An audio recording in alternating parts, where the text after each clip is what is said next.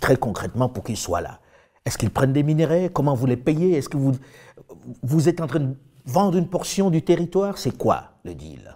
Si c'était ça le deal, de quitter vraiment un maître pour un autre, on préfère mourir.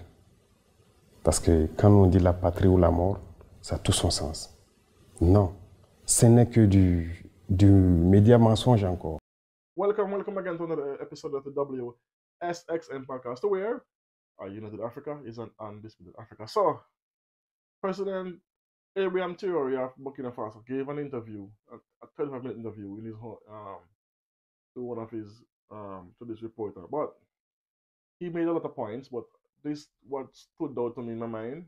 One of the stood out points was when he debunked what the president of Ghana had said, that the Wagner group was in Burkina Faso, and Burkina Faso gave them a mine as payment to help them fight, and they was on the border of Ghana. And don't take my word for it, this was when Secretary of State Blinken was in Ghana, and they signed an MOU and a memorandum of understanding to do some military training together with the Ghana president. And listen to what he said, this puppet Nana Akufo said about Burkina Faso, and then we talk about it after. Boom. Yesterday I was part of an extremely useful meeting with the people from the Congress to come and talk about security matters. I believe that, Madam, you were there, you were part of the meeting. And its significance for us. And I think that beyond everything, that is a matter that I want to urge upon you. Today, Russian mercenaries are on our northern border. Burkina Faso has now entered into an arrangement to go along with Mali in employing the Wagner forces there. I believe a mine in southern Burkina has been allocated to them as a form of payment for their services. Prime Minister of Burkina Faso in the last 10 days has been in Moscow. And to have them operating on our northern border is particularly distressing for us in Ghana. Apart from not accepting the idea of great powers once again making Africa their theater of operation, we have a particular position that you know about over the Ukraine war. So the rest you hear it out of his own mouth, what he said about Burkina Faso. So it's not what I'm saying or what I'm thinking. He said this. But where did he get this information from? Let's make sure where he gets this information from. Listen to what Secretary of State Blinken said on the world stage when they had the Africa US summit in the States. This is what he said. Listen. We've heard repeated concerns that Wagner and groups that are linked to it manufacture or exploit insecurity. They threaten stability. They undermine good governance. They rob countries of mineral wealth. They violate human rights. And we've heard that and seen that again and again. If you go back to 2017, Wagner forces have deployed to the Central African Republic. They've deployed to Mozambique, to Mali, to Libya. And at the same time, we've seen disinformation campaigns that are furthering the exploitative goals that Wagner and its founder have quite literally across the continent of Africa. Our partners in Africa tell us that they do not want their resources exploited. They don't want the human rights of their people abused. So, there you see, he's the one that put out this information, this misinformation, this propaganda that the Russian group, Wagner, or the Russian soldiers is all over Africa fighting with these African countries, and specifically Burkina Faso, Mali, Niger, Chad, Guinea. This is what he was saying. They was all over Africa fighting. What it couldn't be further from the truth. This is how they spread propaganda. They say a narrative, then the media, the American media, who is bought and paid for, spin this narrative and play it over and over in the minds of people. If you tell a lie long enough, it becomes true. So this is where Nana Akufo gets his information from. He did not go to Burkina Faso or try to have diplomatic channels to ask if this is true or not. He took what the Americans said about his own countrymen. He take it, swallow it, and regurgitate it. What he did. But anyway, listen to what Nana. Sorry, my bad. Listen to what Abraham Traore said out of his own mouth about the same situation about the mine and the payment for Burkina Faso given to the Russians to fight, and if they are actually fighting against them, with them on the battlefield. Take a listen. Très concrètement pour qu'ils soient là. Est-ce qu'ils prennent des minerais? Comment vous les payez? Est-ce que vous êtes en train de vendre une portion du territoire? C'est quoi le deal? Si c'était ça le deal de quitter vraiment un maître pour un autre, on préfère mourir. Parce que quand on dit la patrie ou la mort, ça a tout son sens. Non, ce n'est que du média mensonge encore. Et malheureusement, on avait même vu des chefs d'État qui sont tombés dedans, qui sont allés raconter du mensonge, soi-disant qu'on a donné des mines à des Russes, à notre partie sud. Archi faux. Il n'y a rien de donné aux Russes. Archi faux. Même pas une mine. Pourquoi donner? Si les Russes veulent une mine, on a le code minier. Ils viennent s'intégrer dedans. On leur donne le permis, ils payent les impôts et ils font tout ce qu'ils doivent faire comme les autres. Mais avec quoi vous payez alors les Russes? Ils ne viennent pas pour vos beaux yeux. Ah oui, avec quoi on les paye? D'abord, les Russes sont arrivés quand au Burkina, c'est la dernière fois que des instructeurs sont venus parce qu'ils doivent venir instruire les militaires sur des équipements. Et c'est avec tous les pays d'ailleurs. Ce n'est pas les Russes seulement. Quand on signe un contrat pour acquérir un équipement, on signe le contrat avec la formation. Il y a plein de Turcs ici. Pourquoi ils n'en parlent pas? Qui, eux, sont spécialisés dans les drones plutôt. On a payé des drones avec la Turquie avec un contrat d'assistance. Il y a plus d'un an. Tout le temps que nous sommes là, il y a des Turcs qui sont là. Pourquoi on n'en parle pas? Ils sont là, ils nous appuient. Ils ont formé nos équipages en Turquie. Ils viennent ici, ils les assistent. Et ils continuent de les former dans le pilotage, la maintenance et tout. On a le contrat sur un temps donné. Lorsque nos hommes seront bien drillés, ils vont partir. Les Chinois, ils sont là. Les équipements qu'on paye de la Chine, ils sont là aussi pour former à la manipulation donc, de ces équipements-là. C'est ça la réalité. Mais donc, sur le terrain, ils sont sur le terrain ou pas, les Russes? Sur le terrain pour combattre? Non. Il n'y a aucun Russe sur le terrain pour combattre. C'est des choses développées en fait, dans la tête des gens.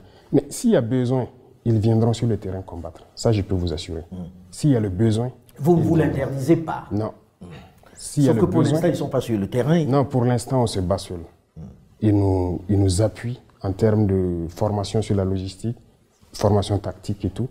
Ils nous appuient sur ce volet. Alors, j'avais posé la question. So there you see, Abraham Traore said it himself. There was no such thing as they're giving a mine in the southern part of Burkina Faso to the Russians. What he said is, these are lies, as what I was saying, was perpetrated by the media. And the fact that Nana Akufo didn't even try to find this out, instead of regurgitating what he heard. And this is what Abraham Traore is saying. It's not only Russians is in Burkina Faso. He did not say that they're not there. Egyptians are there, Iranians are there. So why is it they're only, and he insisted that a few more countries, but why they're only focusing on the Russian? Why? Because he said that he bought weapons from Russia. So that means when they buy weapons from a country, they send their people to come and train the whoever bought the weapons to use them, to fix them, to maintain them, and the logistics. The Egyptians are there. The Iranians are there. Who else he said is there? I don't remember now. But anyway, so all these people are there because why? Because he bought weapons from them. And why did he have to buy weapons from the Egyptians, the Russians, and the Iranians? Because even though they were friends or they have collaborative military, joint military with the Americans and the Russians, the French, they did not sell them any weapons, and the weapons that they do sell them is non-lethal weapons. Listen to carefully. Non-lethal weapons. That means you cannot harm an next person, while the insurgents groups are fully armed. So what are they supposed to do? Stand up, as he said, and throw rocks at them? French put this in all their colonial um, countries that they overseas. In their constitution, they cannot buy weapons from no other country but France, and France only sell them all weaponry, things they don't use anymore. They don't use something not modern. It's always the old revolution weapons they sell them, and it's a fact. So, in the country that was colonized by French, they put it in the constitution because don't forget, most African countries' constitution was not written by them. It was written by who had enslaved them, and then they put it. So they put provision in it to protect themselves from these countries that should ever rise up. So now, because these Sahel countries broke free from the French, and so like literally break away, kick them out, now they can actually buy weapons from other countries. And now they're getting in new modern technology, logistics, weaponry. So what? They have to be trained. So the Russians send their people to train them, just as the Egyptians, the Iranians. So what? They are training them, and as President Abraham Traore said, which I will always believe what he said because he's one of the presidents on the continent that's 100% for his people because they tried to assassinate him 4 times already. So anyway, we're gonna get into the assassination attempts. Let's get back into this. So what he's saying, they are helping his army to use the weapons, to maintain the weapons, to fix the weapons, and to use them effectively. That's all they do. For they're not on the ground fighting with the army, as he said. They are only there for support on the weapon side. He's not, and as he said, he's not saying that will never happen. He's saying for now they're only there and um on a non not on a non-fighting regime, which not a regime. It's like they're only there for supporting when it comes down to the weapons they bought. Same as the Egyptians and the Iranians. So could you imagine that? They have been fighting terrorists for the past 10 years with the French, and the terrorist group or the insurgents group keep gaining ground till I think they had 40% of Burkina Faso taken away from the government. Why? Because they don't have weapons to fight them. The French have satellites, all kind of modern technology. They can find a tick on a cow a million miles away, and you cannot find these insurgents. So now, since the French left, Burkina Faso already take back majority of the territories that the insurgents had taken from them. They retook it because they have new weapons. They have tanks now. They have um helicopters, and here they said they don't sell them no form of anything flying, no helicopters, no planes. So now they get these from the Russians and the Iranians. Now, of course, they're gonna use them. So now they can push back the insurgents. Now, this is what is happening. They are gaining major ground on this feat. So the Nana Akufo of Ghana told a blatant lie about Burkina Faso. So this will show you the puppet he is. And I cannot stand presidents like these that rather go against their own people to appease the colonizer. Just what to get some money, try to enriching themselves. That's all this is about, enriching themselves. And they don't care much for their citizens to elevate and to make the country grow military wise as well because they can only take what they give you. You cannot buy nothing from no one else. So yeah.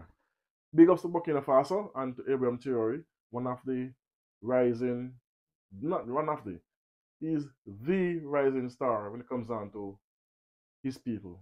He loves his people, he's transparent. His citizens back him 100%.